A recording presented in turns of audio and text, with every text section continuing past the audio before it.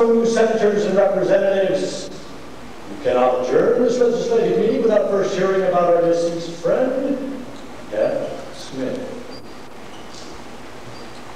Yes, the same rules for my army. That's part of my colleagues, I mean our army.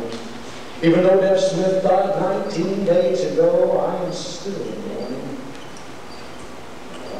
From the very first shot of our glorious revolution to the victorious battle of San Jacinto, F. Smith was always my state of the darkest hour. Therefore, my friends, I ask you to pay attention to a fellow scout and spy of the Texian Army, Mr. Henry.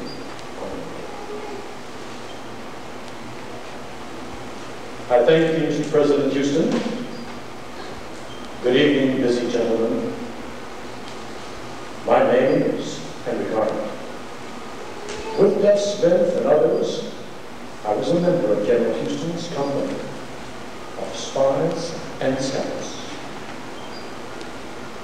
It is truly a great honor to appear before you, but I was far more honored to have served alongside old Scout F. Smith. Since he is now resting in peace in the grave, unmarked, and hardly ever thought about his long overdue retirement pension promised by me,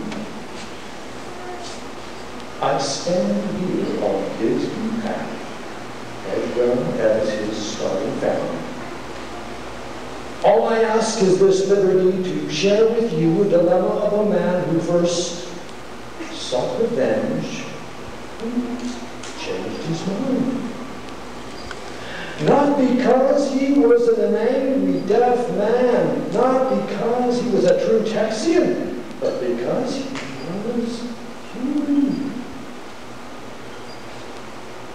For those of you who are not familiar with his incredible exploits, let me begin with the siege of Behar, the battle of old San Antonio, where Mrs. Smith danced in the plaza.